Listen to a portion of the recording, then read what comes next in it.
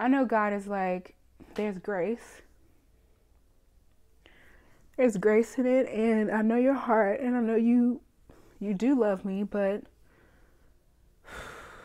you won't be perfect. Because we are gonna make, so I just put my container in some warm water. Welcome back. Welcome back to the garden, where I talk about being a Christian creative. Okay, so this morning I was watering my little seedlings, and I had quite a few die. Maybe like only a third of them actually are healthy and are growing correctly now. And the way I have them in these little reusable peat moss situations. But I needed to like cut them and separate them individually. And so I did that. And as I was doing that, I noticed a ton of mold, like a lot of mold on the actual like little potting container. It was supposed to be one of those investments where you get it and the planters are like biodegradable. So, you just start the seed in there, you take care of it, and then you just put it in dirt and it like eventually breaks down. Well, I have not had success with that. Like I said, there is a ton of mold. And I was just like, oh my gosh, I've had these, I want to say like a month. Well, I've had like, because I planted throughout this month and last month a little bit. But I have been watching them grow for anywhere up to from 2 to like 5 weeks. And I'm like, how am I just not noticing this mold? So that's one thing. That is one thing. And that just kind of reminds me of how life can get sometimes. Like, oh man, like I'm just, going through the day, just watering these plants, turning on the grow light. And I didn't even realize that they're like the container is molding. Okay. And so after I like cut the containers and separated the seeds that successfully germinated and the ones that died, I had this pile of like maybe I want to say it's like 24 little pots of soil where the seed either died or just never germinated. And then I looked at the 8, 19, 19, the 13 that did do well. And it just hit me. It hit me like a ton of bricks. I thought about that parable about, sowing a seed.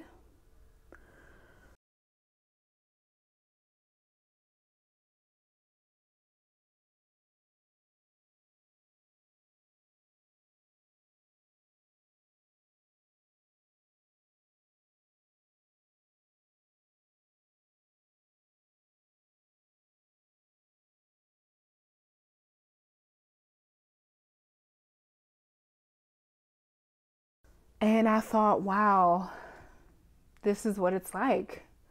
I looked at the pile that was dead and I'm like, oh, this is the seed that you plant and either the world chokes it up and it doesn't grow. It's like full of thorns, or the one that you put in concrete and it just does like in rocks, not concrete, in rocks, and it does nothing. And then I looked at the ones that took off, were growing. And those are the ones that are planted on good ground, good soil. And so I don't know why, but the Holy Spirit just convicted me of like, what kind of soil, like, am I? Like, what is my heart like for you, God? And I had a little emotional moment, because I would say, I don't want to say another part of why I've been away from YouTube, but I would say over the past like few months, I have felt that I have not been as committed to seeking God. And when I was really early on or young in the faith, whichever you may want to say, I was like, I really want to get closer to God. I want to get closer to God. And I know then, I know now what I didn't know then. And I think I said that to a guy on like a first date. And he was like, you don't go closer to God. Like, and I was like fighting with him about that. I was like, what do you mean I can't go closer to God? And now I kind of get it. It's like, one, God is always here. The Lord is, God is always, God the Father. He is, I forget all the old words.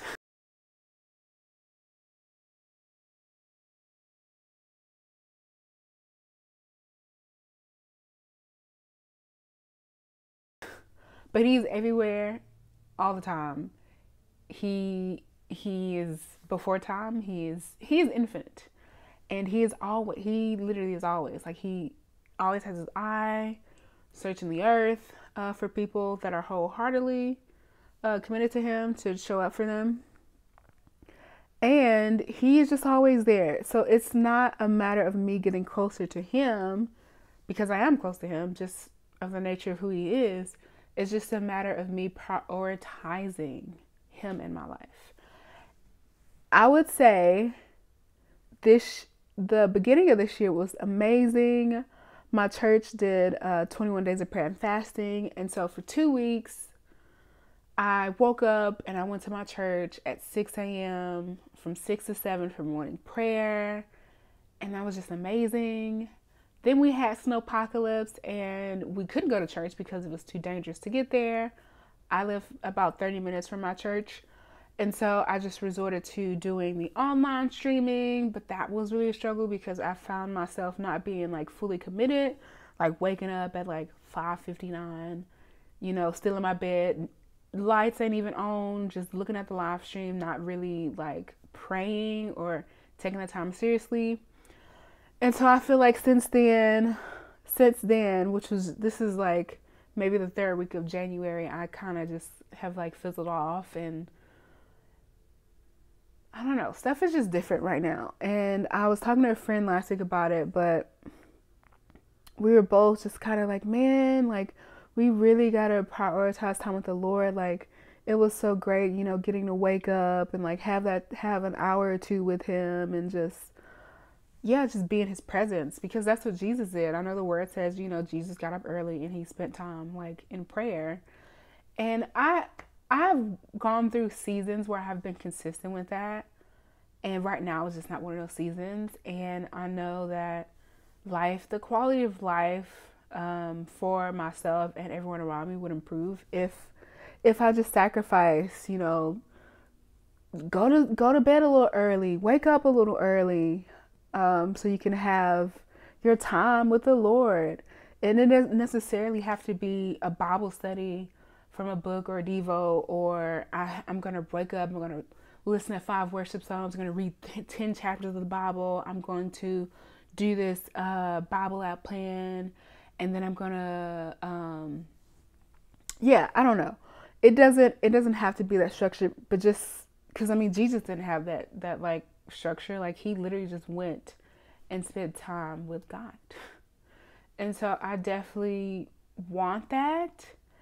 And it has just been a struggle because I get in these habits of doing, being really consistent with prioritizing my time with the Lord. I get into these habits and seasons. And then, after 3, 4, 6, 8 months, I just get out of the habit and it's just really hard to get back in. And I know God is like, there's grace.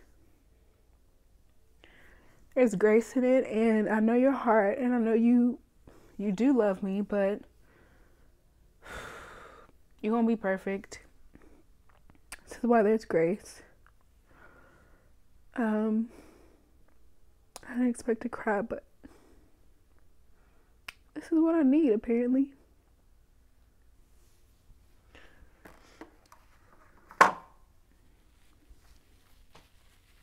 Lord, I just want to spend more time with you. I forgot I have my mascara.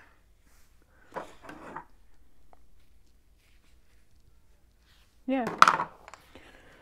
So I think I need to make a personal challenge for myself. I love doing these personal challenges.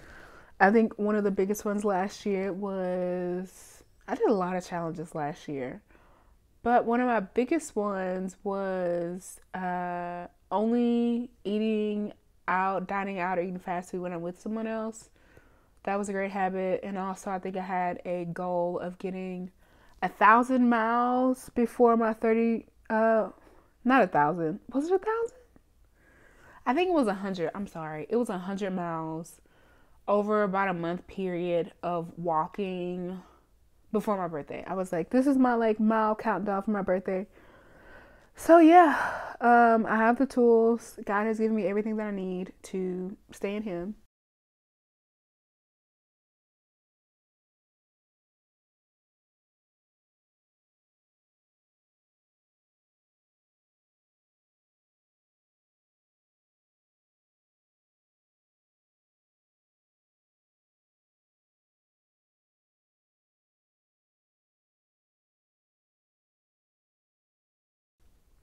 And trust in Him and just not get distracted. Like, it is so easy to get distracted. But in the same way, it's also very easy to just sit with the Lord. But yeah, so I don't know. Lord, give me strength to just sit in your presence, you know? It's not, even though I'm complaining, like it's a simple thing, but it's hard to do. Just because of how my life is structured, and I ain't even gonna lie. Like, I just be getting up with just enough time to get my clothes on, take a shower, and go to work. So yeah, I mean, the Lord can change anything. He can, break any stronghold. What does the Bible say? Something about uh, breaking strongholds and bringing them under the knowledge of Jesus. And then I'm thinking about Romans 12:2, which is like, be not conformed to this world, but be transformed by the renewing of your mind. So Lord, I just pray that you renew my mind every day. And I guess in this too, like, obviously being really vulnerable in here, maybe this will encourage someone else too. It's like, yes, a big part of why I want to do this, share my life on YouTube, is to encourage people in faith. And it just seems like I don't know, I guess realizing it now, thinking about it now, it just seems like that has to mean I'm like on it all the time. Like, I'm like this. Obviously, there's no such thing as a perfect Christian. Only God is perfect. Only God is good. I have to, it's like I thought, I really want to be kind of a voice to speak to like younger women or women my age who are Christian and creative, and I want to encourage them. And part of that is just being vulnerable. It's like, hey girl, I'm struggling with this and you probably are too. So let's like build each other up. And so yeah, that's what I want to do. So let me know. Let me know if you are also just struggling to prioritize your relationship with the Lord, because it is a struggle. And just being truthful, sharing my whole heart with the Lord. Like, hey Lord, like I know that I could be seeking you more and spending more time with you and loving other people as well, loving my neighbors like I love myself. Like, Lord, I feel like I'm falling short. Like, Lord, I'm gonna just come to you. I'm gonna lay it out. This is what I'm feeling. This is what I'm dealing with. You will renew my strength. But I gotta be honest. I gotta be honest with myself and honest with you, because if I don't spend any time with you, it's like, what the word says. It says like, it's like someone forgetting who they are. It's like you look in a mirror, which I have a mirror right here. It's like you look in the mirror and you're like, I am a child of God. My name is Hassana. The Lord made me, you made me, Lord, to be creative. And you gave me a ministry. There are people out there that you want me to help show your love. And I will do it. and then literally waking up and forgetting everything. It's like you will stay forgetting who God is, and you'll stay forgetting who God made you to be, and you'll stay forgetting who God wants you to be so that you can point other people to him if you never take that time to like remember. One of the things that I have been, I don't want to say it's sad, but one of the things that I have realized recently is that my memory be like shot. And it hit me like I set up a like I check my budget and my bank account so consistently because I be forgetting. You know, when I get paid on the 1st, when I get paid on the 15th, I go in my budget and I'm like, I need to pay these bills today before I'm kicked out, before my car insurance gets canceled, before, yeah. You know, so it's like I have that, you know, awareness when it comes to taking the time out of my day to pay my bills so I won't be homeless. But, and that's just earthly stuff. And it's just like you can find time. Like the Holy Spirit is like, you can make time, you can find time to make sure that you are, you know, connected with your Father, the life source, the source of life in your life. I also think about, you know, Psalms 1.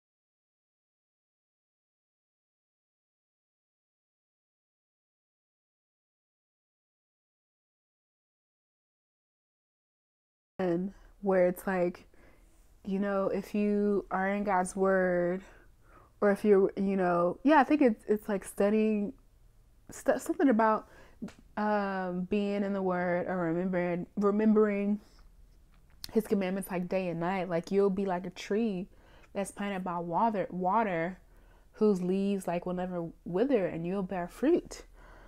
So it's just a matter of Lord, I